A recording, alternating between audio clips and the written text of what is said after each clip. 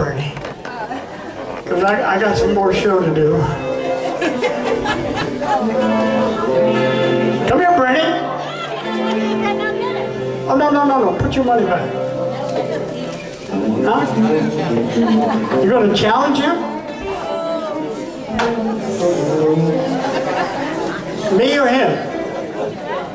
I got my dress suit on. It's in my closet.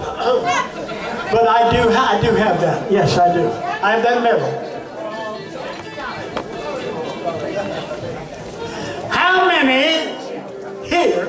Oh, by the way, I have a good friend who came all the way from Pennsylvania. About 3-4 weeks ago, his lovely wife called me and told me that he has cancer.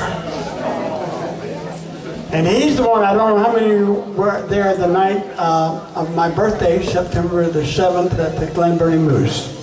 But he's the one, when I lost my hearing aid, he pulled his hearing aid out, came up and I sang for another 2 hours. And he's here tonight, he's taking all kinds of medicines, but we want to pray for him tonight. Ladies and gentlemen, my good friend Pete, would you stand up? And he's gonna beat it, he's gonna beat the cancer. I love you, dude. And you had cancer also.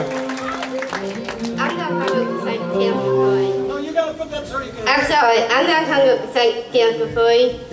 And all you gotta do is believe in Jesus. He'll heal you. She's had cancer since she was a baby. Amen, sister. Pray for him tonight, folks, would you please?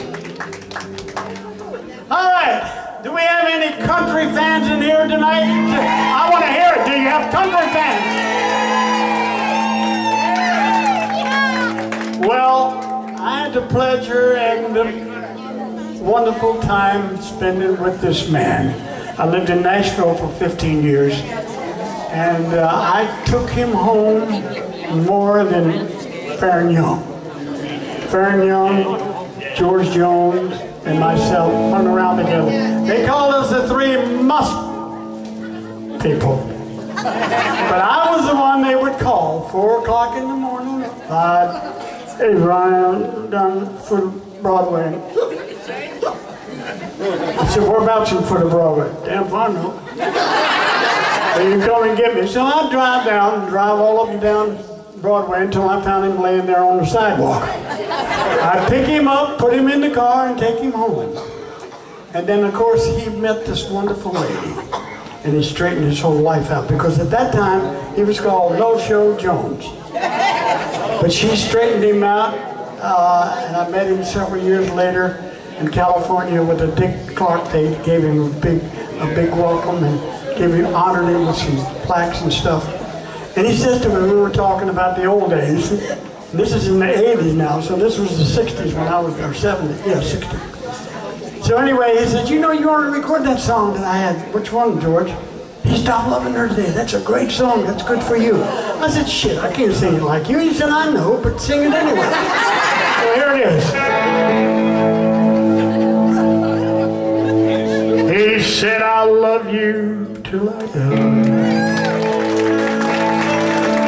She told him you'll forget in time. As the years went slowly by, she still preyed upon his mind. He kept her picture on his wall. Went half crazy now and then. He still loved her through it all, hoping she'd come back again. Kept some letters by his bed,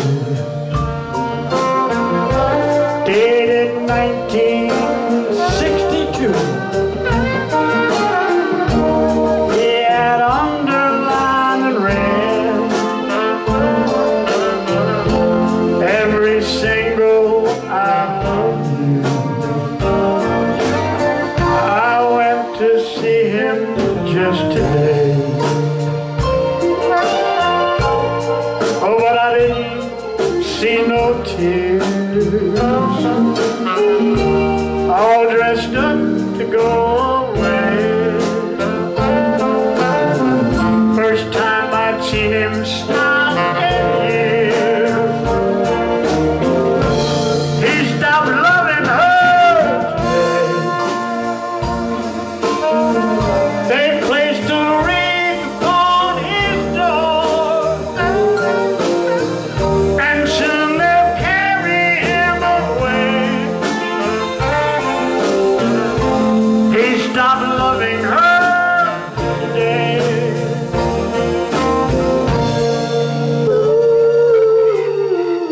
You know, she came to see him one last time.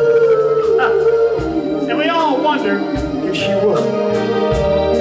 But it kept running through my mind. This time, he's over her for good.